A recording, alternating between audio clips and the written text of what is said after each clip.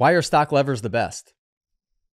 This is definitely a subjective opinion, but if you take a look around at a lot of pros bikes, a lot of pros are running stock levers. I just feel as though it's almost like when I tell people not to mess with the chassis and the ergonomics of the bike, it's designed that way for a reason. There's something about the stock levers that just feels so nice. And personally, I've never had an aftermarket lever that feels quite as good. Comment below, absolutely comment below. Let me know your favorite aftermarket levers. I'd love to give them a try. I've ridden with a lot of them because I steal people's bikes constantly. And yeah, I always crave getting back to a stock lever. And I just think it's something about the bend and the feel.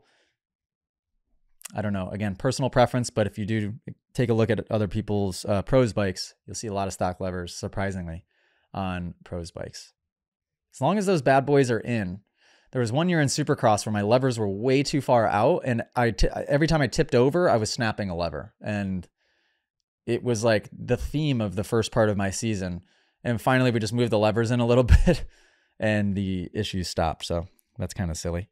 If you guys enjoyed this podcast clip and you want to listen to full episodes, you can do so on Spotify and Apple Music. If you want to send in your own video submission, you can join us in the Moto Academy family inside of the Moto Academy app by just going to themotoacademy.com. That's also where you can sign up for a class. Okay, guys, see you next episode.